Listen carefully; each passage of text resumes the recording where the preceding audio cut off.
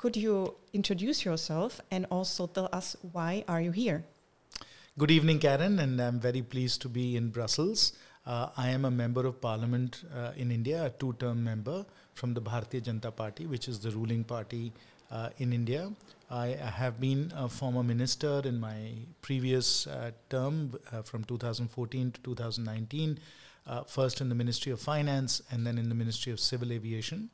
I'm currently chairperson of the Parliamentary Standing Committee on Finance and a member of the Public Accounts Committee. I represent Hazaribagh in Jharkhand. Hazaribagh is one of the major coal producing areas of India and is rapidly increasing its coal production. And so I am here in Brussels to take forward a number of discussions that we've been having on how to forge a global climate alliance. Really honored to have you here and pleased to welcome you in Autumn Brussels. And the next question then is, you mentioned Global Climate Alliance. What is it actually? The Global Climate Alliance is an effort to forge a new alliance between the Global North and the Global South.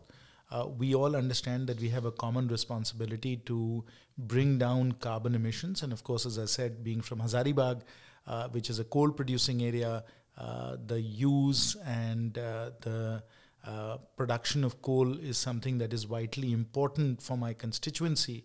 And so what the future of coal production is going to be, how we think about bringing up renewables, the support that we can get from the Global North in doing so. These are all issues that are very, very important to my voters, but also they are extremely important for India as well. And for a long time, there has been a view in the Global South that if we were to proceed on a decarbonization trajectory, that it would not be beneficial for our economic development. There has been a view that we need cheap fossil fuels to develop. But what all the analysis and the modeling work that we have been doing recently has been telling us is that net zero is net positive.